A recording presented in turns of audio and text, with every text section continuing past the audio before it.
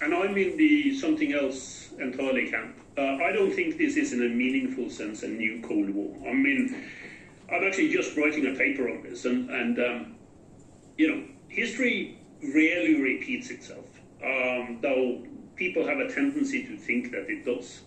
And that's in part because of historical laziness. I mean, we have this tendency to think that what we ourselves have experienced is much more significant than what has gone before, so therefore we try to connect what is happening today and what we see in the future to our own personal experience. At least for some of us. I realize that most of you who are listening in Budapest today are probably much too young to have experienced this, but unfortunately many policymakers and other leaders are not. So that's the first reason. But the other reason, more serious, I think there is a bit of a danger in thinking that all confrontational, inimical international systems have something of the Cold War in them. I mean, to me, the international situation today looks much more, and I say this unfortunately, the preface unfortunately, much more like the world in the late 19th century than it looks like anything that we knew from the Cold War. This world is not bipolar, it is definitely multipolar, as we are seeing today. The United States and China are the strongest poles, but their influence over the world is much, much less than what was the case during the bipolar US-Soviet international system. It's not driven by rival ideologies to the same extent. There's a tension between authoritarianism and democracy, but there is no full-fledged ideological system of the Marxist-Leninist kind to confront liberal capitalism. And we can go on and on. So, I mean, there are some similarities, but the differences by far outweigh the similarities in my view. And one needs to take that into consideration, because for two reasons. And the one is learning from the past, which I think we can do, but then we have to sort of deal with it with tact and grace and understanding. But the other one is thinking that the Cold War, after all, in Europe and most of Asia, had a kind of deadly stability to it. The world that we are looking at now is very unstable. And we have to get to grips with that. And in that, the comparison to the Cold War really isn't all that helpful. Well, thank you very much. That was a very good question and a very good answer. And of course, this could be a debated issue for many other people, but I think serious historians will absolutely agree with you. And I'm very happy that you are reinforcing what I was thinking about, the same thing, and what I'm telling my students when this comes up time to time at classes. And absolutely, so I think you perfectly highlighted the most important differences of the two systems, and this is very important to emphasize, because it's not so well known, because the similarities seem to be, for a lot of people, everyday people, more important, and it's so easy to label it a new Cold War. I mean, you know how it is in journalism. The juicy thing is the most important factor, and a second Cold War, a new Cold War, whatever, it's a much juicier label than to explain something like you have done so right now. Okay, and so because of this, it's very important that we try our best to make it clear that this is really two different things. So thank you very much. And then the floor is still open, and we have one person. Sorry, there was one young man. Oh, yes, please. Yeah. Please speak up so that he can hear us. Thanks for your wonderful presentation, Professor WESTAD. I have a question about the U.S.-American relationship. I wonder why Americans choose to engage with China and let it to join the WTO rather than contain or isolate China, to put the maximum pressure on China to force it to the political transition in the 1990s under Americans' hegemonic position, after the Cold War. That's another really good question. So I think this goes back to what I talked about the general US approach to the world in the 1990s and early 2000s, which was based on this principle that a rising tide lifts all boats. It was, the Cold War was over. The idea was that it was necessary to try to figure out how to integrate in economic capitalist terms the rest of the world into the framework that the United States, and before that Britain, had set up in terms of global economic interaction. And the sense was, and this was a deeply ideological position in my view, which I'm also writing about in the paper I'm doing now, that this was not just more important than new kinds of security arrangements. I mean, you saw this with regard to Russia as well in the 1990s and early 2000s. But also that this form of economic integration, capitalist economic integration, globalization, would in the end somehow mysteriously, almost magically, resolve the political tensions and the strategic difficulties between and among great powers, which would have been, in my view, perfectly possible in the 1990s.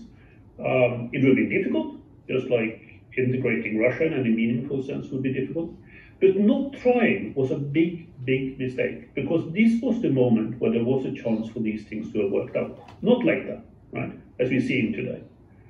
So, you know, it's not that I was against the idea that China and others should have access to trade on equal and regulated terms through the WTO. It was the omissions in other areas. Okay, thank you very much. And one last question here. I'm sorry, we unfortunately have a very tight schedule, which will be very difficult to meet. So please, the last question. Hello, Professor WESTAD. My name is Intekon, and I'm a first-year student, PhD student in history at the University of Washington. And thank you so much for your talk. And I just have a really kind of simple, might be a dumb question, which might be more relevant to the how to do the Cold War history. So my question would be like, to what extent do you think Cold War historians or the students who are learning about this Cold War history and the methodology so we are learning about the past, and to what extent do you think we have to feel the obligation to provide the certain practical answer to the current agenda or like a political economic question today? So like we're studying about the past, and past is already always relevant to the present, but what would be a good part, but also the pitfall that we have to avoid if we are too obsessed with the the agenda of explaining the present through the prism of the past? Right, that's a really good question. I mean, the two things we should watch for, first and foremost, and make sure that we avoid, is first to read history backwards. It's so very easy to do that. I almost every day, in terms of my own work as an historian, because I have up to now been dealing with the very recent past, I find myself doing that and then have to take a step back.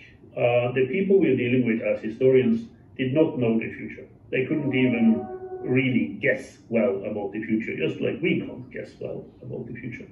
They had to go on the information that they actually had. So what we need to do as historians is painstakingly finding out what kind of information was available to them. What is reasonable to expect that they would be able to think about? You know, ordinary people just as leaders, right? And what their ideas and their viewpoints would have been developed from that kind of understanding and historical background. So that's the first issue. I think the second issue, which is really important for those of us, like myself, who are interested in drawing on history in order to understand today's world, is that we start with, that our starting point for that enterprise is a very thorough study of history. So what I do not like, and often get quite angered by, are people who have political ideas and presumptions, whether they're historians or not, does not matter in this case, who are drawing selectively from history in order to prove a current day political point. And that's exactly what we shouldn't do. So if you're an historian, you should start with the study of the past. But some people say history for history's sake, which is actually not a bad way of putting it. Right? You start by studying the past on its own terms. You start by studying in-depth historiography, which I'm very keen to get my students here at Yale to do. You start by that study, and from that, you then try to draw, what do you honestly see as the key elements that have created the kind of world that we live in today? Not as a kind of warning, not in order to score political points, but as honestly as you can, based on your own understanding of the past. I think that's what really matters, and we see, particularly in the United States, where I do most of my work, a lot of people sinning against that, that basic approach. But I do think it is really, really important. And this is not just an argument to get more people to study history. It's first and foremost an argument for how historians practice their own craft. Okay, thank you very much. I think we can...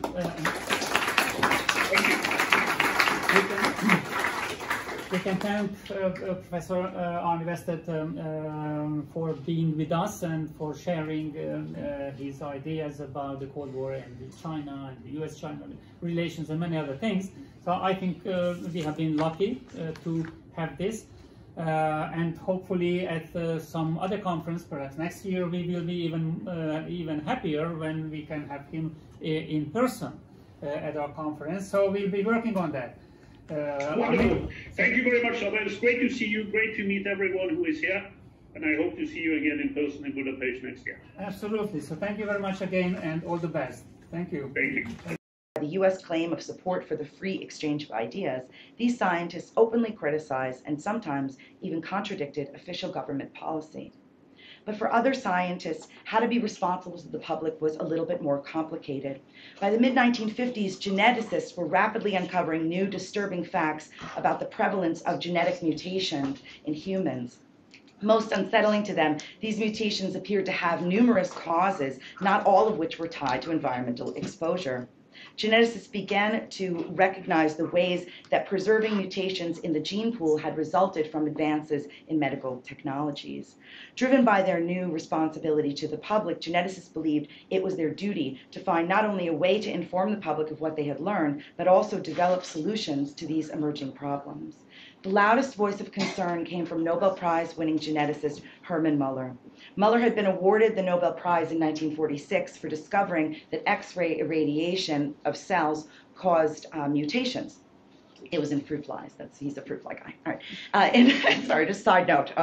So in 1955, he was already concerned about what was happening with the mutations sort of proliferating around humans from medical technologies, and he publishes some findings in Scientific American with the ominous prediction that if the mutation rate of genes in humans increases because of radiation exposure, it will irrevocably degrade humanity.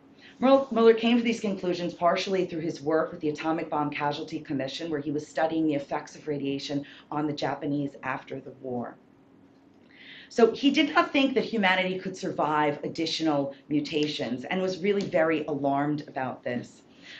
He and other geneticists wanted to protect humanity, that was their idea, and they thought that the best way to do it would be to ensure that, I'm quoting, 20% of the population who possess more genetic defects than average fail to live until maturity, or if they do live, fail to reproduce. The genetic deterioration that he was trying to ward off, he believed, would lead to our extinction as a species. Biologist Francis Crick, known for the part of the DNA team, shared this sentiment when he said that we scientists all agree that on a long-term basis, we have to do something about the problem of genetic deterioration. And because public opinion on this subject is so far behind, we should do something about it now. But what are they going to do? Many geneticists in the post-war era, like so many scientists from past and present, saw science as universal, objective, separate from society and culture. They believed that if the public only had the scientific facts, they would draw the same conclusions as scientists and would use these conclusions to make different choices, or in some cases sacrifices, in their private lives, such as opting not to have children if you have a heritable disease. So in 1956, when Muller's former colleague and fellow geneticist Charlotte Auerbach wrote a book titled Genetics in the Atomic Age, they thought they had found their solution. The book was aimed at the general public and was celebrated by geneticists for clearly outlining the role of the hereditary materials in life and evolution and the consequences of mutation for humanity. They thought, the other scientists who read this book thought that this enabled the reader to weigh for themselves the various factors and be able to make those reproductive choices on their own. However, despite approval from scientists, Genetics in the Atomic Age, with its dry technical prose and textbook-like illustrations, did not lead to a surge in the public interest of genetics. Geneticists had overestimated the public's motivation to slog through a bland presentation of facts and underestimated the myriad of social and cultural factors that influence the public understanding of science. Frustrated at what they determined was the public's unwillingness to engage with science and alarmed about the potential for genetic apocalypse, geneticists forged ahead with alternative solutions that they themselves created. In 1961, Herbert Muller proposed the creation of sperm banks so that people could choose germinal material from donors of outstanding ability and vigor, rather than propagate their own lesser quality genes. At a genetics symposium in 1962, he gave a lecture titled, "Should We Weaken or Strengthen Our Genetic Heritage?" In it, he argued that genetics and eugenics should work together to seek to increase the frequency of characteristics valued by man, including depth and breadth of intellectual capacity, moral courage and integrity, and an appreciation of nature and art. Muller was fully aware that in 1962, these traits could not be traced to individual genes, but he also believed that genetic science was advancing so quickly that it would only be a matter of time until that was the case. And so he saw these eugenic practices of selective breeding as a way to kind of bridge the gap between what we know now and what we're going to know very soon. What is perhaps most revealing about all of this is how many geneticists agreed with Muller about the necessity and value of eugenic solutions to this problem that they're perceiving of mutations. After Muller's speech in 1962, Francis Crick said, "I agreed with practically everything Muller said, with a few small reservations." His reservations were not moral, but practical. He just wasn't sure that they could be done. He didn't oppose trying at all. Sir Brian Medawar, a British biologist, was more concerned, and he said, "What frightens me most about Muller and others is their extreme self-confidence, their complete conviction that not only they know what ends are desirable, but also that they know how to achieve them. Yet," where's my 6th page? Oh, it's on the other side. Thank you. Okay. All right, backsided, right. Yet he clarified right quickly after he agreed with that he doesn't think we should rule these things out, but we just should confirm how to do them first. U.S. scientists' post-war attempts at science communication did not work as they had expected. Atomic scientists in the U.S. attempts to rally the public around opposition to nuclear weapons and testing, they attempted to do this, but these movements didn't truly manifest until really the 1970s, and they were led by public citizens, not scientists. For geneticists, driven by fears of mutations and an overwhelming degradation of humanity, thought that they could educate the public on what the science that they were thinking about and learning and concluding from, and that people would take that information and use it to make their own free reproductive decisions. So not only did they misunderstand people, and they also misunderstood the nature of scientific knowledge and how it is constructed. Physicists and geneticists mediating their relationship to the public and assuming leading roles in determining government and international agencies' policies also raises larger questions about who controls scientific research and its interpretations, and how the space between production and understanding of science is bridged. By revealing the early Cold War period as one of scientist-led innovation in the realm of public communication of science, I'm trying to demonstrate the highly politicized and subjective nature of science and scientific evidence, and call into question the very notion that there is an objective science that can be trusted. Thank you. Thank you very much, Erin. Especially you saved us some time. You were so fast in speaking that we have gained some time. Oh, great. And, Hope and not I too think fast. Not too fast, right? Well, I little think too fast. not too fast, but Okay. fast enough. Okay, great. I would say that. And I think that if there is one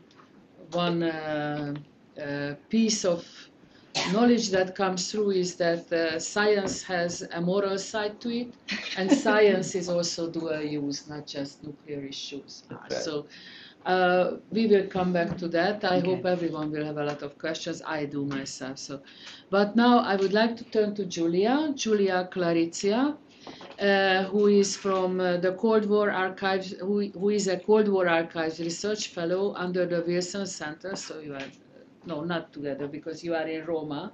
Yes, right? but we spent a few days But you together spend here. a few days time and again together. You are also a PhD candidate, and you wrote to me that you have changed a little bit the title. You shortened a little bit the title. So the title of your presentation would be "Following the Roots of CIA Networks in Italy: The Relations Between Italian Antifascists and the OSS from World War II to the early Cold War." So you also have 20 minutes. You don't have to hurry that much. Okay. Thank you very much, Professor, for the introduction, and also thank you very much for the organizers of this conference for the opportunity to be here. For me, as for many of you, probably this is the first in-person conference after a long time, so I'm really excited about that. As the professor said, my paper is entitled "Following the Roots of CIA Networks in Italy," and it is a small part of my larger PhD project. My paper is meant to explain why I believe that the relations between Italian anti-fascists and the Office of Strategic Services, the wartime predecessor of the CIA, were crucial for the setting of the early Cold War CIA's network in Italy. Why? I believe that the connections between Italian anti-fascists and American agents in fact became, in the early Cold War, a fertile ground for the ideation and the developments of CIA anti-communist strategy towards Italy. They also created, in a broader sense, a background for the construction of the relation between Italy and the United States in the post-war. So the reason why I decided to have this perspective is that the historians that dealt with the CIA strategy in Italy in the early Cold War agree on the fact that CIA's action partly relied on the previous OSX experience. At the same time, this link between the war years and the post-war years is often considered as given and neglected. And so, with my PhD project in general, and in a smaller part with this presentation, I would like to deepen this link and explain why I believe that individual ties between Italian anti-fascists and former OSS agents represented one of the major legacies of the OSX experiences in Italy. So,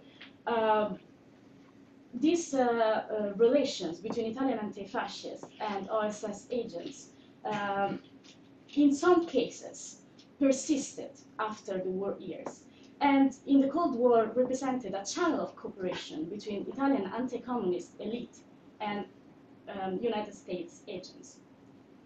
However, to look in details in how these networks evolved, it is necessary to give you a little brief overview of how these relations between Italian anti-fascists and American agents had origins, were developed and evolved in the early Cold War years. So, Italian anti-fascists were the first and major interlocutors of American agents during the war. The agents that, of course, were assigned to deal with the Italian case. And this happened even before the Allied troops landed in Italy in 1943, but also even before the US even entered the conflict. So the networks between American agents and Italian anti-fascists had origins, in fact, at the very beginning of the 1940s. After the fall of France in the summer of 1940, many Italian anti-fascist leaders that were in exile there moved to the United States. And they carried on their anti-fascist political activity over there, often in cooperation with the Italo-American communities. In the very same period, the Roosevelt administration, even during US neutrality, started to realize the fact that it was necessary to establish some sort of secret services agency to face the issues that the state of war in Europe brought up. And so they established in July 1941 the Coordinator of Information that then evolved in the summer of 1942 in the more structured Office of Strategic Services. So a few months after the effective entrance of the US in the war. It's in this phase that the first contacts between Italian anti-fascists and American agents took place. It is important to underline, because it will be useful for what comes next, that within Italian anti-fascist communities in the United States, even at the beginning of the 1940s, there were strong elements of anti-communism.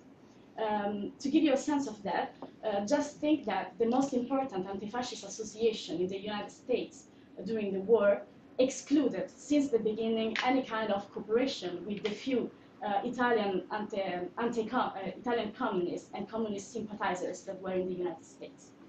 And this is really interesting because probably this background of anti-communist ideals became a fertile ground for an anti-communist cooperation in the early Cold War.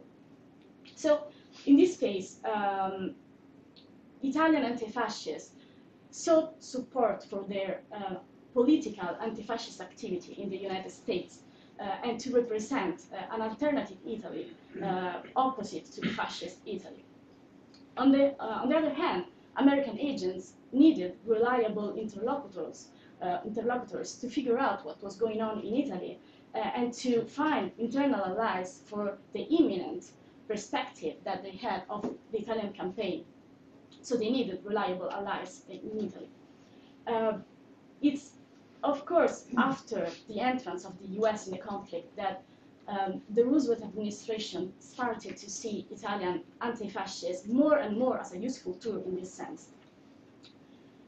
Between 1943 and 1945, during the Italian campaign, the OSS networks that had origins in the United States moved to Italy. And it is at this time that also the Italian anti-fascists that did not leave for exile in the previous years entered the network. I underline this because I'm going to show you in a few slides one of my dissertation case studies. And the Italian protagonist of this case study entered the network in this specific phase between 1943 and 1945 because he didn't go to exile.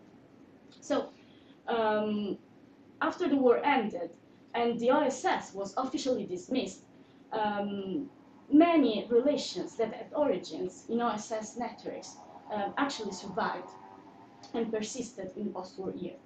However, to explain how these relations branched off in the complex and multidimensional environment that characterizes the Cold War and CIA's action in Italy and Western Europe more in general, as I said, it would be necessary to bring the analysis to a more specific level, individual level. But before that, a little bit of context about the situation in Italy in the post-war years. At the end of World War II, Italy had the strongest Western Communist Party and a very, very complicated economic and social situation. So the fear for a seize of power by the communists was largely perceived both in the US and among Italian anti-communist elites. And this, in this context, anti-communist became, therefore, a bonding factor between American and Italian elites, as anti-fascist was during the war. And this happened both at an official and diplomatic level, but also at an unofficial, private, and in some cases covert level. And it's on this second level that my analysis is focused.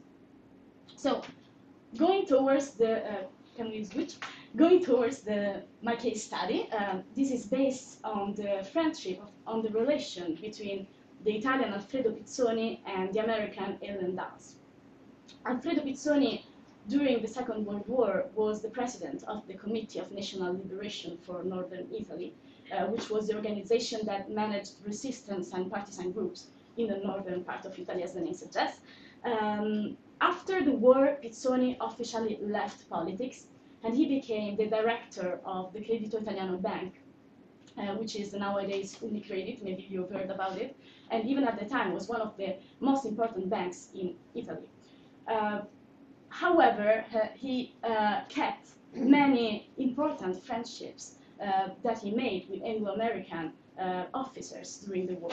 And one of these friends that he kept very close was Ellen Dulles, who is much more well known as CIA director from 1953 to 1961. But you have to know that during the war, Dulles was the OSS chief of the Bern station in Switzerland, and there one of his mentions was to deal with the Italian resistance and to have Italian anti-fascists as interlocutors, and one of them was Pizzoni. They met in 1944 during one of Pizzoni's mission in Switzerland as a president of the delegation of the CL and AI. In this situation, Pizzoni was trying to get as much as possible from the Anglo-Americans for the Italian resistance in terms of fundings, equipments, and also political reconnaissance. And he earned much respect in his role from the Anglo-Americans. And as I said, one of the very important contacts that he was able to establish was the one with Ellen Dulles.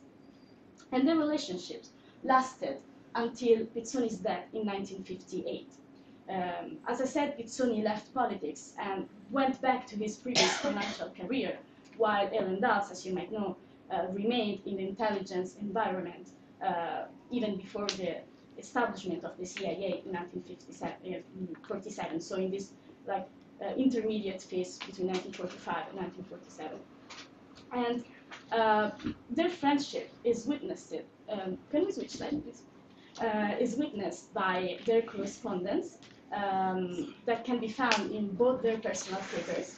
Oh, thank you. And their friendship, their relationship, lied on a subtle line between a personal friendship and a political connection to exploit. To give you a sense of that, in 1946, Pizzoni wrote Dulles a letter, and in this letter he talked very seriously about the importance of establishing a delegation of Italian men, I quote, to build the new channel of intercourse between the two countries. And he continues, will you kindly use your influence, so that they should be sent across? So he's trying to exploit somehow their relationship for a political goal. But then in the very same letter, he continues asking his friend cigarettes, because tobacco was really complicated to find in Italy. So there's like a subtle line between a political, official relationship and a friendship. So they also met many times during the post-war years, officially in the occasion of Pizzoni's trips in the United States, working for the Credito Italiano Bank. And Pizzoni's diaries that are held in his personal papers in the Retipari archive in Milan offer an incredible witness of how Pizzoni kept his wartime connections alive in the post-war years, while also developing a whole new network with American financial and political elites. So there's again this double line of officially working for a very important bank and at the same time establishing political connection. To give you an example, in 1941, in February 1941, the timing is really important because it was just a few weeks before the signing of the Atlantic Pact, when it was still unclear if Italy would have been part of it. Pizzoni was in the United States and tried to exploit his contacts in the army that he made during the war years and in intelligence to understand if the American strategy foresaw to include Italy in its defense line. Just to give you an example.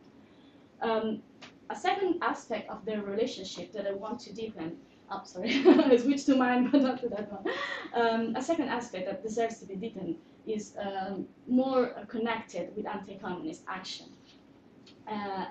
Some events that took place between 1953 and 1956 help us see how this relationship between Pizzoni and Dals has some outcomes that has something to do with CIA action in Italy, and most in particular with anti-communist covert propaganda. In fact, in 1953, during one of Pizzoni's trips in the United States, Dals introduced him to another very important character of the Eisenhower administration related to the Eisenhower administration Cold War strategy, who is Charles Douglas Jackson. Charles Douglas Jackson was, even during the war years, the father of the OSS psychological warfare strategy, and he was Eisenhower advisor for this matter too. And Jackson and Dals involved Pizzoni in some kind of covert propaganda plan for Italy that had to include the collaboration with a newspaper called Reader's Digest.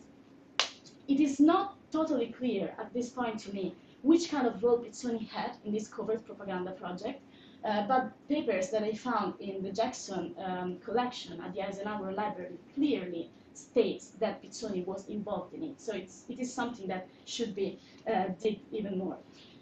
Yes, I'm going toward the conclusion. And in 1956, another small example, Pizzoni, in another trip that he made in the United States, these trips were really, really meaningful, played the role as intermediary for a passage of money from the CIA and Dals himself to another former protagonist of Italian resistance that became a strong anti-communist in the post-war years, whose name is Edgardo Sogno. He was looking for fundings for his project of anti-communist propaganda that was connected with the movement Pace e Libertà in Italian, Peace and Freedom, as a literal translation. And so Pizzoni played this role as like really physical intermediary for this passage of money from the CIA to Pace e Libertà movement. So, in conclusion, this example shows how the relations between Italian anti-fascists and OSS agents left an important legacy for the CIA anti-communist activity in Italy, as they became a channel for anti-communist action that both parts, the Italian and the American, had interest in exploiting. Such relations represented, moreover, the core for the development of new, mainly anti-communist-oriented transatlantic networks. And such networks embraced the diversity of the dimension where anti-communist actions were developed in the Cold War: finance, economic aid, culture, propaganda, and so on. Also, the biographical personal perspective is tied with the complex political and strategical dimension of the Cold War. And in this entanglement between individual relationships, more or less covert anti-communist strategies, international politics, many deeper questions can raise. Like how this persistent network between Italian anti-fascists and American agents influenced the perception of the Truman and then the Eisenhower administration towards Italy and towards the portion of the society that they should consider as ally, or did the fact that anti-communism was largely perceived in these personal ideals years before what we consider being the beginning of the Cold War had an influence in terms of the weight of its Italian interlocutors in the elaboration of the CIA strategy in the post-war years, sorry. So I hope that my dissertation will help answer this question and actually raise even more. Thank you very much for the attention.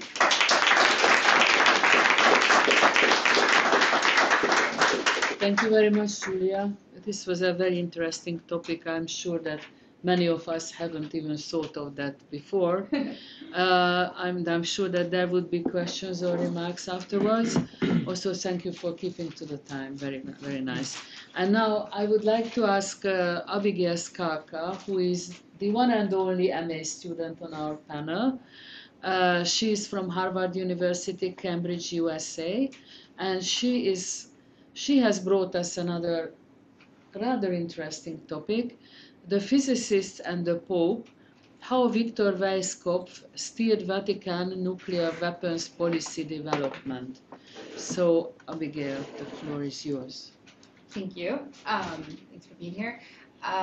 So I'm looking at how the Vatican became a site of nuclear weapons policy under John Paul II in the 1980s. It's a bit of a study in how religion, politics, and science interact. So first, I wanted to start off by talking about the framing of the Cold War as Holy War. So the U.S. under Truman framed the conflict as the God-fearing West versus the godless Soviets. Truman was someone who really favored theism over denomination. He didn't really mind, didn't matter to him what religion someone had, so long as they had that sort of fear of God in them. He didn't trust those who didn't have religion. And that could be said of much of the West. And it was a really helpful way for the West to frame this conflict because it sort of gave people something to organize around. It really helped them other the enemy. At the same time, Bolshevism itself could be considered cultic in its own way. It had its own rituals, its own saints, if you will, its own commandments, that kind of thing. And so in this way, it really did appear to be something like a holy war. And one other dimension that makes it seem a bit more religious in a way is the advent of nuclear technology, which introduces this dimension of apocalypse. And so we're not talking about traditional war anymore as the risk, but now we're talking about the end of humanity. And that's something that you can see in sci-fi narratives at the time that kind of capture the cultural resonance of these Armageddon fears. At the same time, it's not like a crusade in that there is no entrance of the Vatican in a formal way. Truman sought the formal alliance of Pope Pius at the time, who was actually quite interested. He was a staunch anti-communist, tried to excommunicate all communist Catholics, but because of American legislative quirks, they weren't able to actually achieve that formal alliance.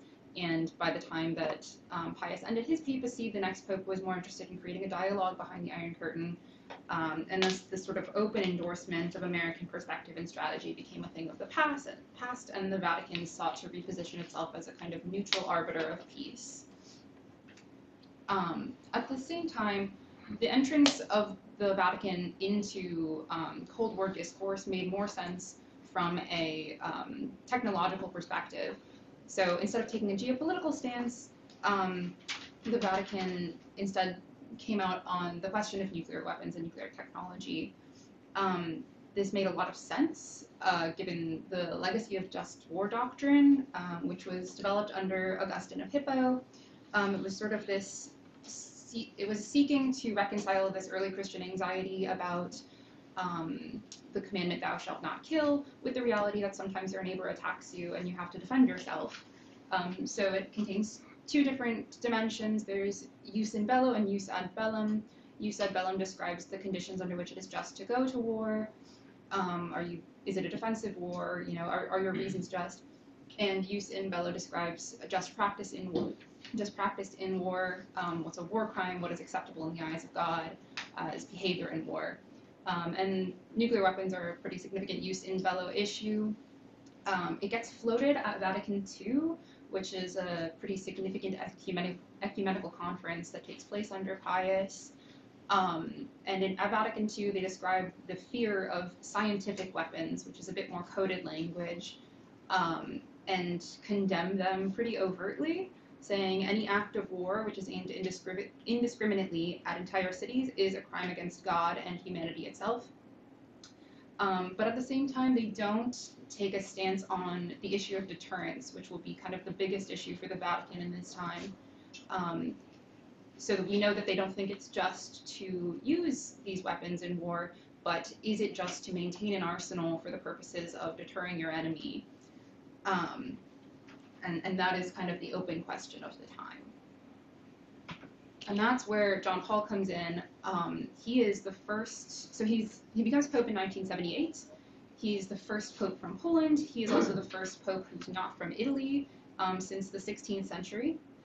And this context is significant. He's coming from behind the Iron Curtain, and he is described as unmistakably hostile towards communism. He also would later be credited with helping to end Polish communism by actors in Poland. And yet, at the same time, this conception of the church as apolitical persisted. A UN representative said that the pontiff's authority is beyond any doubt under no political influence from right or left. And so somehow he's able to maintain this kind of status as, for some, a symbol of anti-communism, and for much of the rest of the world, someone who's just seen as a promoter of peace and goodwill among man. And that's able to get him in front of heads of state and the relevant parties. It's also worth noting that John Paul II had an unprecedented interest in science. He is the first pope to hold a meeting of his scientists over which he presided, and cardinals were in attendance. So this is in November 1979. He held a commemoration of the 100th anniversary of Einstein's birth. This was his idea. He talked about the value of pure science. He talked about the mutual importance of religious and scientific freedom, and he even apologized for the church's treatment of Galileo. So he presided over this meeting, which was with him and his cardinals and the Pontifical Academy of Sciences, which is a kind of subsidiary arm of the Vatican, consisting of scientists and experts across denominations, religious denominations, and across disciplines, who advise the Curia on questions of science and helping them to make their ethical and moral evaluations based on scientific fact that they might not necessarily be privy to without this help. It had its roots in the 17th century, and Galileo was actually a member before his excommunication.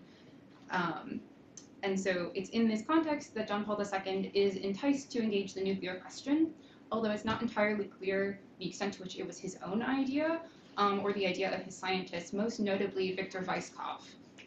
Victor Weisskopf was a Viennese Jew who emigrated to the United States, and he was once approached by a reporter saying, "Wasn't it you who gave the Pope the idea to talk about nukes?" And he said, "The Pope gets his inspiration from God, not a Viennese Jew." And so Weisskopf worked, he worked first at the University of Rochester in the United States after he had to flee in World War II. And then he moved on to working on the Manhattan Project and finally at MIT. Working on the Manhattan Project was not an easy decision for him. He struggled with the idea of building a nuclear bomb, and he actually mentioned that he hoped that it would not be possible. But given that it was possible, it was important to him that it be the United States that possessed that power. At the same time, he did not always believe that it used that power appropriately. He said that the bombing of Nagasaki could be considered a crime. And he did spend the rest of his life after working on the Manhattan Project advocating for nuclear arms control. And he took great advantage of his position on the Pontifical Academy to that end. So as soon as John Paul II acceded to the papacy, he began lobbying him on nuclear arms control. He said that he was seeking strong positive statements for arms control and reduction that he understood could not be too specific given the Pope's responsibilities, but that it had to be more than a general statement. And he was asking for things like stop nuclear weapons testing, stop the production of weapons-grade uranium and plutonium, urge a no first use agreement, and prohibit the emplacement of nuclear weapons in locations which, if attacked, would create lethal radioactive fallout over populated and cultivated areas. And so over these next years, he's advising the Pope on the potential consequences of nuclear war for humanity, and trying to give him really a sense of why this is an important thing to talk about. But he doesn't come out and say, he doesn't give moral recommendations. And that's the part that kind of remains opaque. That's the tragedy of this project, is that I can't see what's in the Pope's mind when he gets this information from his scientists, but I do know what they said to him and what he said in speeches. So the Pope begins engaging this more openly as early as 1980. He kind of teases his interest publicly on the World Day of Peace, which is the first day of 1980. He cites conversations with scientists about nuclear questions, and that's our friends at the Pontifical Academy that he's talking about. He then gives a speech at the United Nations Education, Scientific, and Cultural Organization. This is kind of a wide-ranging speech, and Weisskopf has written in his correspondence that he actually was quite frustrated by it. He thought that the nuclear issue was not engaged thoroughly enough, that his statements were too vague, and he noted that he saw in the American press that that was not the thing that the press thought was significant enough to write about. It was barely covered. And so he's sort of pushing more and more for the Pope to get involved on this. The Pope then visits Hiroshima and Nagasaki, makes a few statements there, nothing really groundbreaking, but the biggest next move is October 81. There's a working group of the Pontifical Academy where they discuss, they draft and discussed a statement on the consequences of nuclear war, which largely include the medical consequences and the agricultural consequences. It's not really talking about if a nuclear bomb explodes, here's what happens, here's the radioactive fallout, but literally how many people would die if a bomb was detonated over New York City, and how many doctors would die so that they couldn't treat the people who lived, etc. And the Pope is really moved by this. He then sends delegations of his scientists to leaders of different nuclear powers. So he sends them to the United States, the USSR, the United Nations, England, and France. They also planned delegations to China and India. That actually didn't happen. And Weizskopf is one of those that is sent to Reagan. Reagan received his academicians fairly coldly, probably because he was sort of interested in reinvigorating the Cold War as a concept for his political aims, and he was also at the time thinking about expanding the arsenal, so it was sort of tense in the room. But this was cut a little bit by one of the scientists, Howard Hyatt of the Harvard Public Health School, who talked about the attempt on Reagan's life the year prior and explained that Reagan, he was saved by the doctors at these DC hospitals, but that likely he would not have survived had the hospital been overwhelmed by victims of a nuclear attack. And so Reagan takes this in, and he actually then quotes the Book of Revelation, which is the book from the Bible that talks about Armageddon and apocalypse. So again, coming back to this narrative of nuclear war being a holy war. Brezhnev, in his receipt of his scientists, also quoted the Orthodox Church, and that's emblematic of how the Soviet Union is shifting in its approach to religion, and it also, again, it's really driving home this religious conflict. And then finally, the real change-making point in Vatican policy is the Pope's UN address in 1982, in which he says that deterrence is a morally acceptable intermediate step on the path to disarmament. So he does importantly couch this in that it's acceptable in this day and age, and he does not explain what conditions would have to change for it to no longer be acceptable. But he's saying, that this is okay in the eyes of God to maintain these weapons for this mutually assured destruction wrought stability. And that's something that gets taken up by the American bishops. The following year, they publish a pastoral letter, which is 150 pages long and gets excerpted in the New York Times, so it's fairly well understood in the American context. It's saying about the same thing, that deterrence is acceptable, though it's not going to bring lasting peace. Though they do understand also that they're going to have to reassess, and that's what happens 5 years later when Reagan introduces the Strategic Defense Initiative, or SDI. This is an idea that he has to create a missile defense system that is both ground and space-based. It's not entirely clear exactly how it was supposed to work, but it would have lasers, particle beam weapons, and high-powered computing. And the concern was, one, would it work? But more importantly, as with all missile defense systems, the concern is that it destabilizes mutually assured destruction by changing the incentive on first use. And if I can protect my cities, why would I not strike first, etc. So they can come out and sort of condemn SDI, but they do not say that it changes the Catholic calculus on deterrence, that it doesn't make it unacceptable. And interestingly, the Pontifical Academy also came out against SDI, or they published, or they wrote something critical of SDI, but they actually were not able to publish it. That the Pope sort of killed it on the United States' request. The United States had actually sought the Pope's explicit endorsement of SDI, but because of the trepidations by his scientists, he declined to give that as well. But we're seeing here again that the Vatican's public kind of perception as being apolitical is a falsity, and that clearly it's not wanting to do anything that undermines the United States' position. And then after this, it sort of stays stable for a really long time throughout the end of the Cold War and the early post-Cold War era. This is the official doctrine of the Catholic Church, that deterrence is acceptable. It's acceptable to maintain a nuclear arsenal so long as you're not using it. And this changes only under Francis. So Francis becomes Pope in 2013. And in 2019, much like John Paul II, he made a trip to Hiroshima and Nagasaki. And there, at a press conference, he stated that it is not only the use, but also the possession of nuclear weapons that is immoral, and so immoral that it ought to be added to the Catholic Catechism. And with that, you have the closure of this era of Catholic-endorsed deterrence policy. It's not entirely clear what Francis saw as having changed, what circumstances an era he now saw as over that his predecessors had not. But that's sort of the end of that, and the Pontifical Academy has come out as recently as this year talking about the threat of nuclear war in Ukraine, and their concerns about that, but now they can't rely on this idea of deterrence as a stabilizing factor.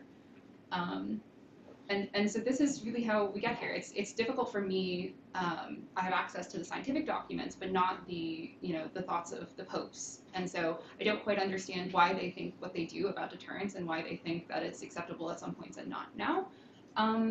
But this is how we got here. This is where we are. So that's all I've got. Thank you for listening.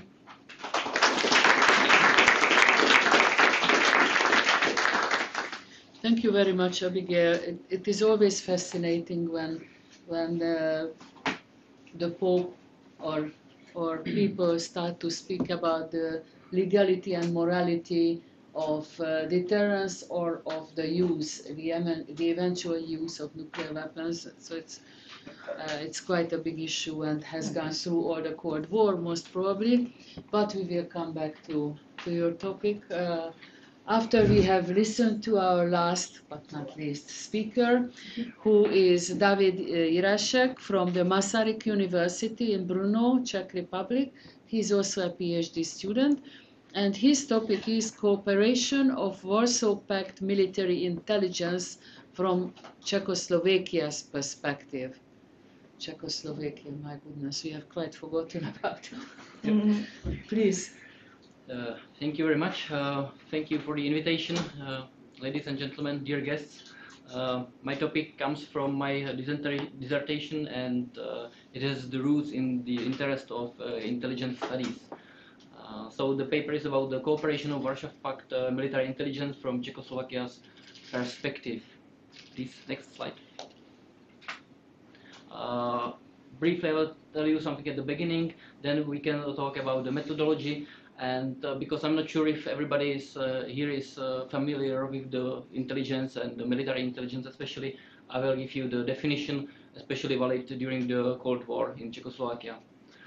Then there will be brief definition of role and function of Czechoslovakia military intelligence within Czechoslovak armed forces, and the history about it, just to know what's going on. And then the last part of the presentation is about the mechanisms of cooperation and levels of cooperation, which is the central part of my presentation.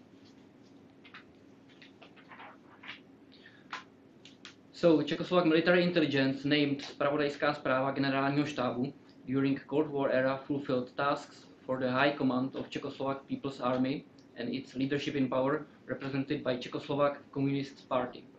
Also, it provided valuable information to the other military intelligence services of Warsaw Pact countries, particularly Soviet Union Military Intelligence, GRU. Similar tasks fulfilled each other military intelligence in every Warsaw Pact country, and there was some cooperation between them. But what kind of cooperation? This is the topic I would like to discuss. We have two research questions. What kind of cooperation existed between the military intelligence of Warsaw Pact armies, and which mechanisms did they use for this cooperation? So research is done from the Czechoslovak military intelligence perspective and is framed by the period of 1955 to 1989, which means the creation of the Warsaw Pact and the fall of communism. Also, it's focused only on the military intelligence service with outer responsibilities, so the counterintelligence is excluded from this research. Partly because it will widen the team too much, and also, and maybe it's more important, in Czechoslovakia in that time, counterintelligence, military counterintelligence was a part of the Ministry of Interior, not the Ministry of Defense. So most of the sources come from the Czech archives. which keep documents from the intelligence and security apparatus of communist Czechoslovakia and were recently declassified. Primarily used method for research is the content analysis of those documents. Another use is the oral history method. I was questioning the former high-level military intelligence officers. Please, next slide. For the methodology, I used that one which covers Sherman Kent and later Mark Leventhal. Both of them, they understand intelligence as a process, product, and institution. What does it mean? Process, that's the gaining of the information. Product, so those are the reports they can write. And institution, this is it's the institution itself, the military intelligence service. Next slide. From many definitions of military intelligence, this research uses D1 in effect during the Cold War, and you can read it. Just briefly, military intelligence involved political, military, economic, and science and technology areas of probable enemies in order to research their military capabilities and political and strategic intentions. At war, military intelligence covers also information in direct relationship with warring. Next. And here in this chart, I can describe you the role and function and position of the military intelligence. So it was in direct command of General Staff of Czechoslovak Armed Forces, and it had two subordinate authorities: intelligence authorities and reconnaissance authorities. But of course, there was always some kind of relationship with Ministry of Interior, Ministry of Foreign Affairs, and Ministry of Foreign Trade, for example, to cover the real function of the military intelligence officers abroad. And on the other side of the chart, you can see the part of the cooperation from the Warsaw Pact, joint military forces, and military intelligence of each particular Warsaw Pact country. About just brief description of the structure of military intelligence. So in charge of Czechoslovak military intelligence stood the Chief of Military Intelligence. He had several deputies: political deputy, deputy responsible for subordinated radio, electronic, and army reconnaissance units, deputy responsible for secret network and secret agents, deputy responsible for research and development, and deputy responsible for collection and analysis of intelligence information. Next slide. So, brief history, of course, it's a long period of time, so I pick up only 4 dates. After the communist uprising in February 1948, the military intelligence of Czechoslovakia went through personnel changes, which led to the almost complete replacement of its personnel. Under increasing the Soviet influence on armed forces in the early 1950s, military intelligence was rebuilt under the close supervision of Soviet advisors. After creating the Warsaw Pact in 1955, Soviet interests were advanced by other institutions and organs, partly from joint military staff organs of the Warsaw Pact, partly due to liaison officers assigned to the Czechoslovak military intelligence. Due to Soviet occupation in August 1968 and the positioning of the Soviet armed forces in the Czechoslovak territory after this event, Soviet influence naturally grew up also in the domain of military intelligence. On the picture, on the chart, you can see the pictures of the product of military intelligence. Some of the products. Thank you. And here you have the table of my research. On the left column, you can see the levels of cooperation, which I divided into the bilateral cooperation and the multilateral, or let's say coalition, because we are talking about the Warsaw Pact coalition. On the right, through these levels went all those mechanisms of cooperation which are on the right side. So those were the Soviet advisors, liaison officers, annual conferences, education, exchange of information, and military training. And now we will discuss some of the levels, some of the mechanisms and levels more deeply. So multilateral cooperation. Multilateral cooperation between Warsaw Pact organs had the character of exchanging information in multiple military intelligence domains. A significant event happened in 1964 during the meeting of Warsaw Pact intelligence representatives in Bulgaria. In the form of the Sofia Protocol, it established the annual military intelligence conference or sessions. It concerns the coordination of activities and the cooperation of military intelligence. Since then, an annual military intelligence sessions has been held every year, organized on rotational principle and went on in one capital city of the Soviet bloc per year. It was internally divided into sections which occupied different topics like intelligence gathering by the human intelligence or the signal or radio electronic intelligence. This kind of cooperation covers strategic as well as operational levels. Every country responsible for the organization of the conference had an obligation to send the program and main topics prior to the conference to the others. On the picture, you can see those comes from those conferences of military intelligence representatives. There had been some form of multinational cooperation even before prior 1964. Czechoslovak military intelligence established collaboration with other Warsaw Pact armies to pass on an indication of an unexpected attack in 1961. It was probably due to the Second Berlin crisis. In 1969, after the military intelligence session in Budapest, was signed agreement of collaboration of Warsaw Pact strategic intelligence in a tense or during the crisis. This document admits that the system of collaboration between Warsaw Pact military intelligence created during the main international crisis in 1960s only partially responded to security needs. It could register and evaluate, but was not fit to make some predictions. Warsaw Pact military intelligence has to make a collective agreement about an unanimous understanding of increasing international tension, signs and symptoms. Approved measures should cover legal and illegal espionage, radio technical intelligence and intelligence analysis. Approved protocols among Warsaw Pact military intelligence had a wide range of topics, but they lacked instructions for different stages of crisis. It was the reason why they had made some new agreement. By the way, on the left picture, pay attention to the last man on the left, last two men. The first one is the director of the Czechoslovak military intelligence, and the man in the head should be the director of the Hungarian military intelligence in 1980s. Yep.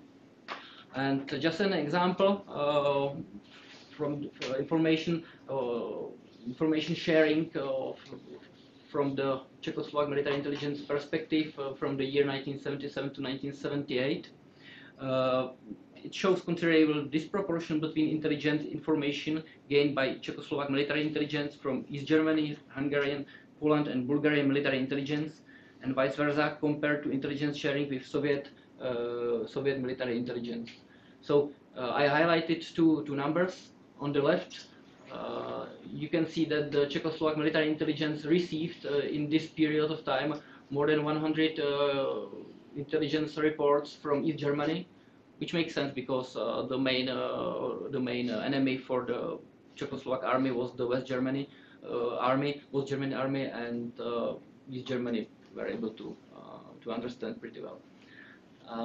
In compare with this, look at the more than 500 reports which Czechoslovak military intelligence service sent to the Soviet Union, but received only 28 reports. So there's a high disproportion about it. And the second main part is about the bilateral cooperation. We have proof of bilateral cooperation of Czechoslovak military intelligence with Soviet, East Germany, Poland and Hungarian military intelligence counterparts, but cooperation with other remaining Warsaw Pact armies is expected. Specifically bilateral cooperation between Czechoslovak and Poland military intelligence organs, expressed in the form of the bilateral agreement signed in 1976, relates to the domain of signal intelligence and seems quite profound. This agreement determined that in Czechoslovakia, near Bratislava, there would be a radio transmitter working for Poland military intelligence service. On the contrary, in favor of Czechoslovak military intelligence, worked radio transmitter in the village Doluje near Szczecin, town in Poland. Similar agreements had to exist also with Hungarian military intelligence, because I find out that the Hungarian Electronic Reconnaissance Unit members were even presented on Czechoslovak territory as a part of Signal Intelligence Unit in the western part of the Czechoslovakia. In the 1980s, we have proof of deepening of joint military training between the Soviet Spetsnaz unit located on the Czechoslovak territory with its Czechoslovak counterpart from the 22nd Airborne Regiment. This is the picture on the left. So there are the special forces troops doing its training, field training. Concerning this is a signed agreement between Czechoslovak and Poland military intelligence from 1989 concerning the domain of special long-range reconnaissance units, their joint annual training and consultations over their weapons and equipment. We have already spoken about bilateral cooperation with Soviet GRU, about their advisors, liaison officers, representatives of Soviet GRU assigned by Czechoslovak military intelligence. From memories of one high-ranking military intelligence member to the events from 1980s, the liaison officer of GRU was interested in most of the intelligence information produced by Czechoslovaks at this time. He literally said he took everything. After 1968, the Soviet Central Group of Forces was presented on the Czechoslovak territory, and we have proof of specific position of Soviet Secret Service.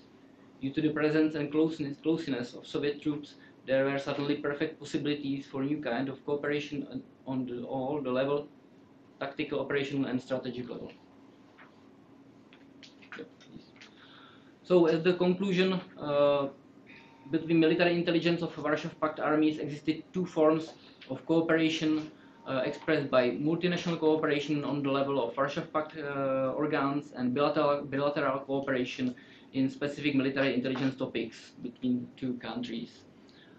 Through it went mechanisms of cooperation represented at the beginning as the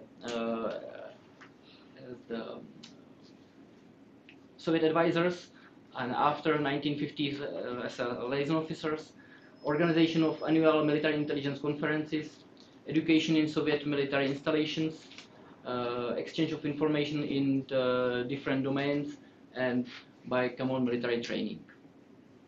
Ladies and gentlemen, thank you for the attention.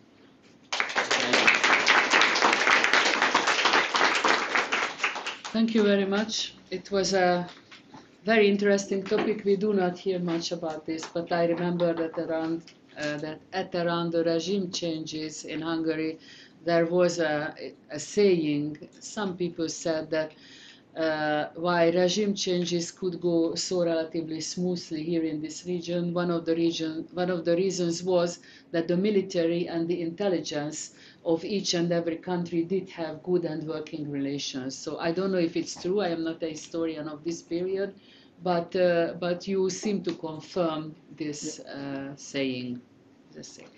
Okay, ladies and gentlemen, we have listened to 4 very interesting topics, and now the floor is open to you to ask questions. We have 20 minutes to have questions, to ask questions, to make remarks if you want to, and the panel is at your disposal to answer all of these.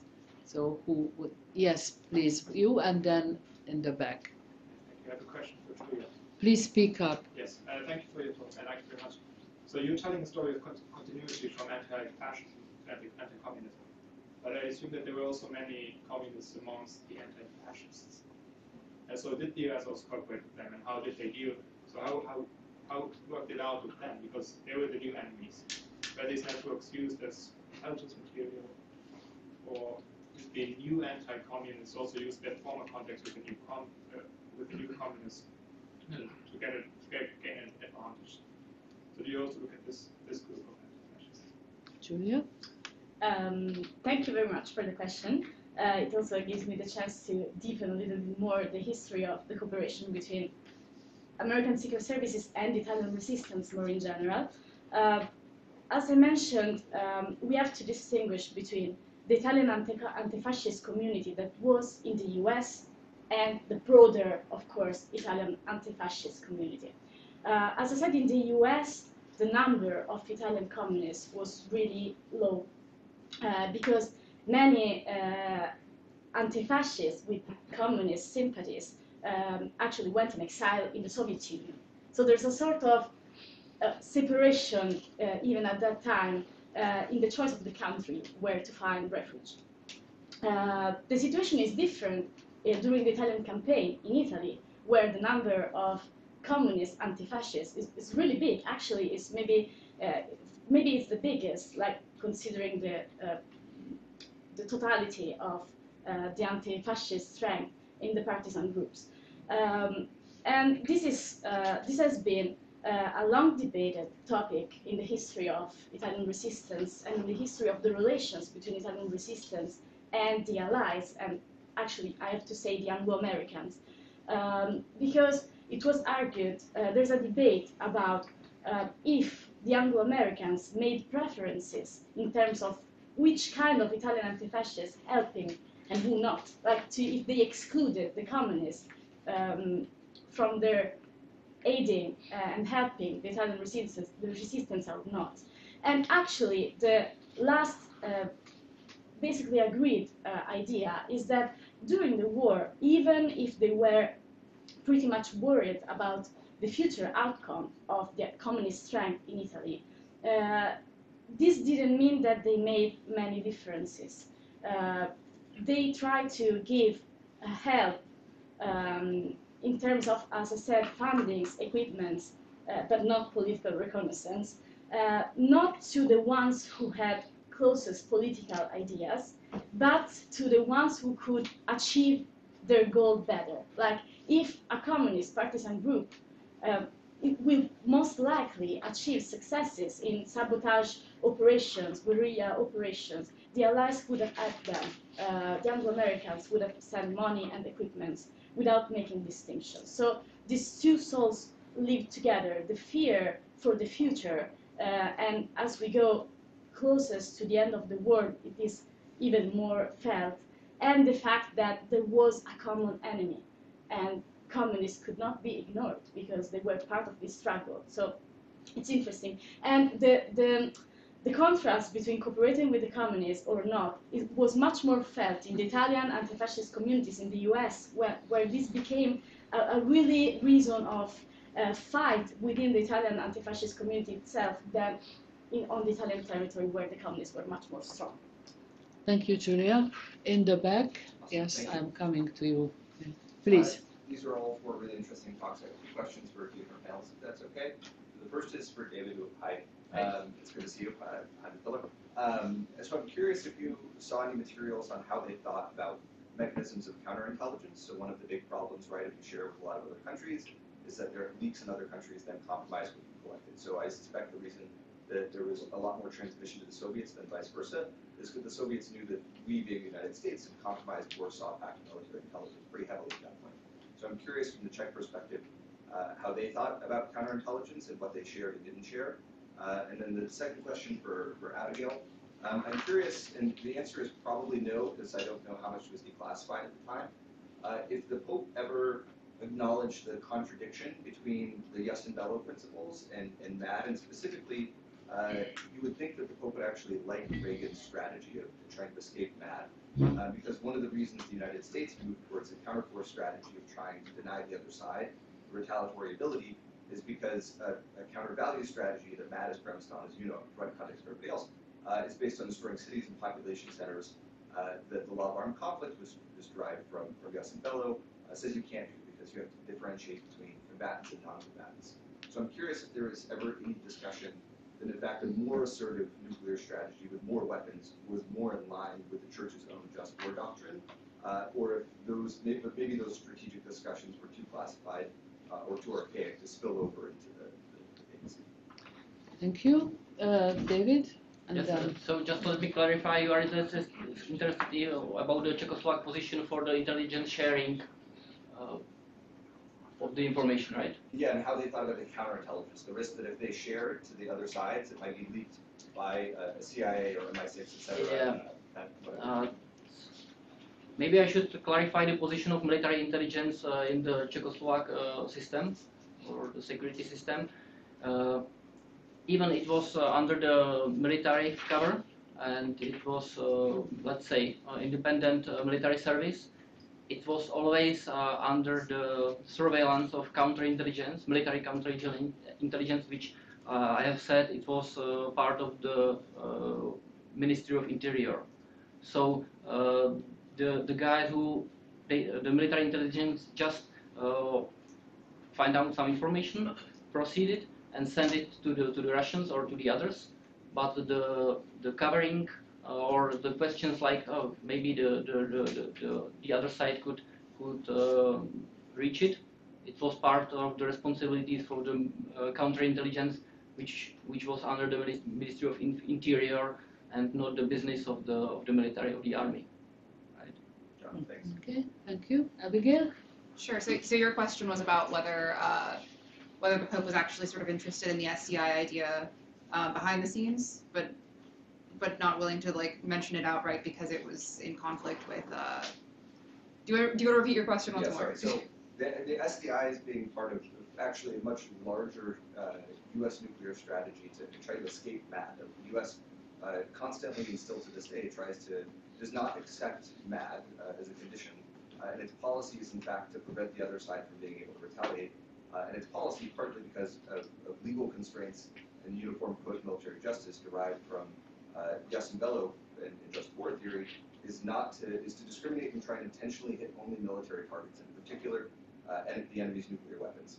That requires, first and foremost, moving away from disarmament, having a greater number of nuclear weapons and higher quality, and then SDI mops up what's left after we've hit those weapons, right? So it's interesting to me that the Pope's starting assumptions actually favor a much more, if they're willing to accept deterrence at all, would suggest a much more assertive nuclear strategy in line with Reagan, rather than MAD alone, which seems inconsistent, and especially that as a move toward disarmament. Right. So I can't speak to, I don't have written correspondence to this at all, but it's sort of educated speculation. But part of the issue is that the Vatican isn't taking a stand openly in support of the United States. So it can't really, it's really reliant on MAD for stability purposes, and that's what his scientists are telling him, and that's the advice that he's taking. Privately, might he support it? It's very possible, but from a public perspective, this is the form of stability that he feels is reliable, at least for the time being, and giving either side sort of a competitive edge is in conflict with his vision for how to avoid nuclear war. So I would say that I think most importantly, he's listening to his scientists, and whether or not he might believe that strategically it makes sense for the United States to pursue whatever initiative it chooses to escape MAD. His scientists are not in agreement about that. His scientists are much more concerned, being people who've worked on atomic weaponry, are much more concerned about the consequence of nuclear war, regardless of the winner. And so that's the people that he's really listening to. And I think that's obvious in the way that he defers to them on issues of scientific fact, and takes, it's interesting that he takes the question of stability and how it's wrought by MAD as a form of scientific fact on par with, here's how a fission bomb works. But so I would say I don't have actual correspondence to this effect. I believe he probably would have been sympathetic to the American position, and we know that he is to some extent in that he quashes the written work by the academicians, but he also trusts them and their assessment on stability. Okay, thank you. Oh, getting into, very good. You were the next one. Please, the lady in the middle, yes. My question is also for Abigail, and maybe it's just more educated speculation. Speak up, please, because this is going on. My question is also for Abigail, and maybe it's just educated speculation for this one too, but I would be curious to know what, like, the Pope's position on nuclear deterrence, how that was received in a place like Poland, where the Catholic Church had huge influence in society, but, obviously they were on the other side of the Iron Curtain at this, and really on the other side of the position for that the Pope took. Right. I mean, if you want to talk about the perspective of Poland, I would love to. But it's complicated in who you're asking about in the early 1980s, right? Like the Polish establishment, the state, is spying on the Pope actively through their secrets police and their deployments of informants in the Vatican. And so they're not really excited at any of this. But the burgeoning solidarity movement is really heartened by him and his visit back home. And a lot of those people are unwilling to really question anything that this man says, because, I mean, he would later become sainted and has this hugely venerated place in Polish society. And that's really developing then. You have atheists going to church because, you know, it's headed by a Polish man now. And so I would say there's a real divide in Poland, and I think that's, you know, that's obviously going to come to more importance by the end of the decade. But I would say that it seems like the state remains loyal to its allies in Moscow, and you know, would continue to be kind of worried about the Pope's entrance into the debate. But at the same time, you know, we did have a delegation to Brezhnev. He accepted them warmly. There's a willingness to engage in this dialogue because it's seen as not quite so geopolitically charged, because it's purely about technology. May I add just one thing? Most of you were not yet living at the time, but we did, some of us. And I have to tell you that nuclear issues was not very high on the public agenda. They were not discussed in the papers, they were not talked about. But except obviously at the earlier periods in the Cold War, but even we did some study on the hottest moment of the Cold War, the Cuban Missile Crisis. Now that was nuclear related, but at the time press freedom was unheard of. So for example, here in Hungary, and I've checked all the papers at the time, no one has heard anything about that, except that all those imperialists, they have put the brotherly peoples of Cuba under this, you know, this kind of thing. So it was not very much on the public's mind. This is why it is one more thing, why it is one more issue, why it is more difficult to do research. I'm sorry for this interruption, but I had to do it. You were the next, and you have been paid. So, yes.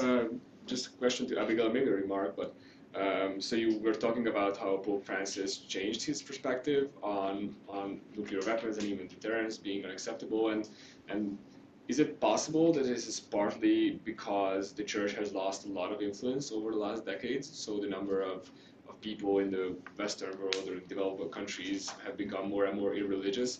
Thus, I think we can kind of observe a stronger rhetorical shift on part of Pope Francis. Some label it as progressive, but of course on the action side it's a bit lackluster, I would say.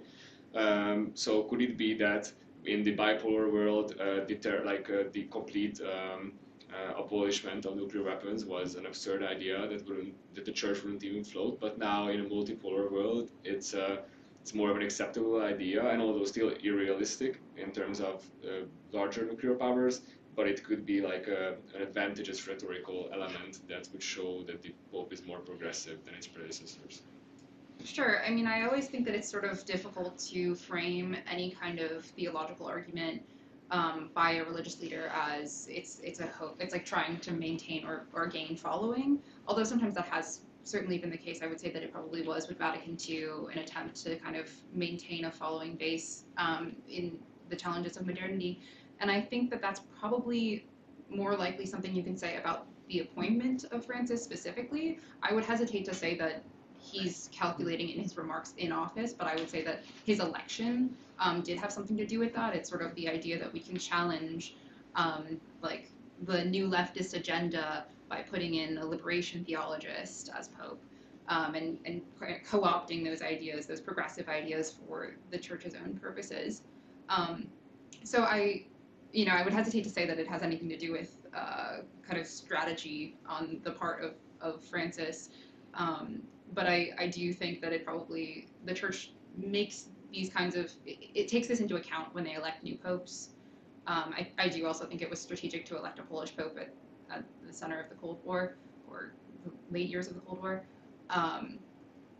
And I also think that you're probably right about the multipolar calculus. I think that in the same sense that the nuclear issue was not quite as much on people's minds by the 80s as it was in the 50s, I also think it was probably less front and center in 2019. Now, perhaps there's a resurgence, but I think that it's easier for him to make this statement of it is immoral to even possess nuclear weapons than it would have been when it felt like not having nuclear weapons meant being wiped off the face of the map. Also, another remark, if I may?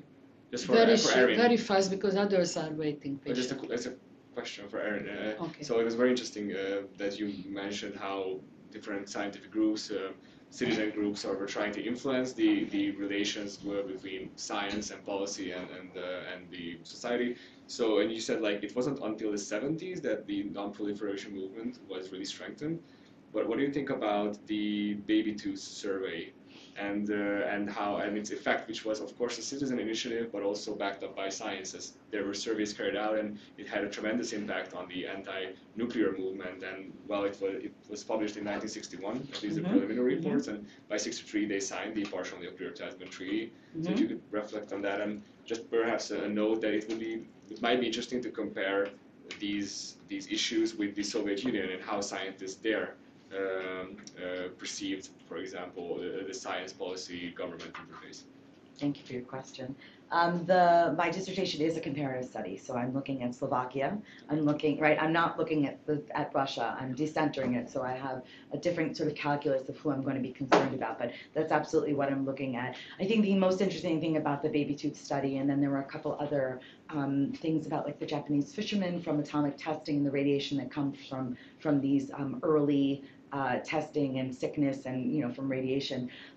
The most fascinating thing about it is the lack of continuity between when it happens in 61 and then like the information as it's transferred, the scientific information about this. I don't know if everybody knows what the baby tooth study is. No? Okay. So the baby tooth study was this longitudinal study that was done in order to trace traces of radiation that from atomic testing in children's teeth. Right? So like when your tooth falls out, right? So they traced this over a series of years, and what they found was that children in, I forget when it was published, was it 1961? Yeah, was it? Okay. So right around there, right? So they found that children who were born today had significant amounts of particular forms of radiation in their teeth, right? That nobody had before. And so this was publicized, these results. But the thing that was very interesting to me, especially in the US, was that it led to like small movements against nuclear testing, but there was no direct line. And that's what's so odd to me about the science, is that it's not that's where the science communication element comes in, because it's no clear-cut kind of solution where you have like this information about like radiation in your children's teeth, and then it becomes public knowledge, and then the public is like all unified against atomic testing, right? Like that just does not happen at all. So it really reflects sort of how complicated this dissemination of information is, and how it's 100% filtered through the people who are receiving it. So one of the things I thought was, just to wrap up the comment about that, is that in Europe we have much more of right, the Committee for Nuclear Disarmament, right? We have all of that happening earlier than we do in the United States. And so one of the reasons why I framed my project in the way that I did was to look at that, to look at what the differences behind these differences, right? And these different trajectories that they do, and the way that they react to what we would imagine would be the same research, right? Like the same scientific information. Good? Yeah. Thanks for the question. Although I have to remark that scientists have tried to find solutions even before the bomb was dropped down on Hiroshima. The scientists were discussing it in the Manhattan Project, if it should be used or if it shouldn't. Of course, yes. So later, then there is the pugwash movement. I was waiting for you to mention the pugwash movement, and so on. So there has been science, but as you said in your last sentence, this just didn't go through to the public. So somehow they were isolated or I think, and Pugwash and those international conferences is really not what this particular, like the idea for this particular chapter is to demonstrate sort of how scientists themselves became public figures during the Cold War, which was very different. And the freedom that they engaged with in the United States, which I will be very interested to see how that relates to other places, like when I'm looking in other countries to see if that kind of elevation of scientists as public figures becomes similar, right, in that way. So I think that was really the major angle for that. An interesting story how Teller becomes from a total outcast, no one speaks about him here in Hungary, and then he, at the end, it was in the 80s or 70s that he's invited on the television to talk, and sorry, I don't want to... debating with Neumann, so there was this debate. Neumann. That's the debate that I was meant, like casually sorry, but we still have some questions, and we have 5 minutes, so who are the ones who want... Yes, three, sorry. 1, 2, 3. The lady was first, I'm sorry. Yes. My question is for David. I've been taught by Daniela Roma in London, and she does obviously a lot on Czechoslovakian counterterrorism measures and a lot about intelligence studies. And my question is kind of two-part. I'm wondering what the relationship was between military intelligence fronts in Czechoslovakia and the Yugoslav republics, because that's something that you didn't really touch on if there was any. Yeah. And the other angle to the question is, what was the relationship, if any, between military intelligence and Czechoslovakia's kind of acceptance or / harboring of terrorists, especially from Latin America? And anti-terrorism? So there was obviously like individuals like Carlos Jackal who okay. Czechoslovakia, and I'm wondering if there was any relationship between those individuals and military intelligence. Yeah. So first of all, about the Yugoslavian military intelligence, it's very interesting because after at the end of the 1940s, the Yugoslavia was excluded from the Soviet or from the Eastern Bloc, and almost all the time until the 1989, the military intelligence was partially focusing on the Yugoslavia not as the enemy but as suspicious environment. And what I have received from some intelligence officers, they use this country as a communication hub. So when there was somebody in the Germany, some agent in the Germany, he traveled to Yugoslavia, and the Czechoslovak agents met him over there to discuss the topic or to receive the information. So I think this is the answer. The other one, it was more the political secret police who was responsible for all the topics like Latin American events. Okay, it was not the military intelligence has of course some military attaches, but the closest one was in Cuba, and it was an allied country. And they didn't, or at least officially, they didn't make any intelligence, like offensive intelligence over there. Thank you. Then we have 2 more questions, and I close the list. The gentleman here, because we are running into coffee break. So please. One for Abigail, one for David. So I was curious, Abigail, if, and I'm sorry I missed the beginning of your paper, but if you had a chance to look in the archives of the U.S. Conference of Catholic Bishops, because it was years ago, but when I did research on the history of birth control, they had more contemporary records, and the Catholic bishops were quite active on nuclear issues, like in the 1980s. And so sometimes you get the correspondence like between the American Catholic bishops in Rome, and also some of the anti-nuclear activists, like the Berrigan brothers. I think some of their papers are available. But maybe you've already been there and done that, but I'd be interested. Right. No, I didn't get down to see those ones. I was at the archives at MIT looking at the Weisskopf papers, and there are some correspondences between him and Catholic bishops in the United States. And I was interested in that question, and I, of course, touch on it at the end. But my bigger question was Rome itself. And so perhaps that would be the next step, to see those correspondences between the U.S. and Rome. But I was less interested in the question of what bishops in the United States were saying versus what. But sometimes they have insights about what's happening in Rome. Right, and that's that would be interesting, but I didn't get to yet. Okay, And then, David, I was really struck by the information you have about the number of military intelligence reports between the different, countries, and like it's so striking that there were more than 500 and from the Soviet Union. I'm wondering what we make of that. Like, first of all, like, were you able to get a more or less complete inventory of reports so that you can be confident? Or no. Yeah, that's of course the point. It was just one particular year, 1977-78. Yeah. And are all those reports like available to read? No. Oh. No. It was so it's accident. Like the metadata. It's found like it. maybe their titles or something. Yeah, it was just some annual report where I found it, right. And I think there was also some information sharing in the staff, but on the level of the Warsaw Pact general staff. Yeah. But this, from the Czechoslovak perspective, there is high inequality. Right. Because I mean, just I'd be curious to know, and maybe you are too, about like, is it that Moscow is kind of like giving the party line, like a lot of the military intelligence they're providing is a way of like kind of communicating to the rest of the Warsaw Pact, like kind of what Moscow believes, or is it actually like, well, who knows, right? I mean, at this point, maybe it's hard to know. Okay. All right. Thank you. There was one last question. Yes, please. Yeah, I'll keep it very brief, but this is a question for Abigail. I was curious, because you mentioned that you weren't entirely sure like what has changed between Pope John Paul II and Pope Francis. So I was wondering if you found anything on Benedict, because obviously he's not only more conservative Pope like in the model of Pope John Paul, but also he's operating in a post-Cold War context like Pope Francis. Yeah, I didn't like pay particular attention to Benedict in this context because he didn't say anything relevant.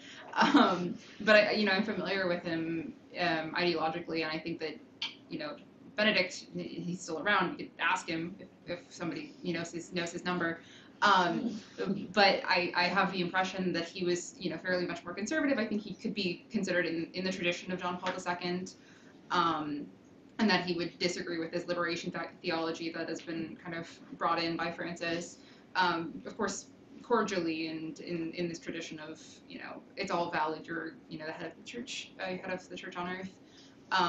But I did not read anything on. I suspect he hasn't talked very much about nukes at all because he was in this post-war era, and it was no longer quite the topic du jour. And my suspicion is that if he were to talk about it, it would be quite similar. And that's, he had no occasion to change the existing doctrine. Thank you so much. And now please join me in thanking the panelists for their presentation.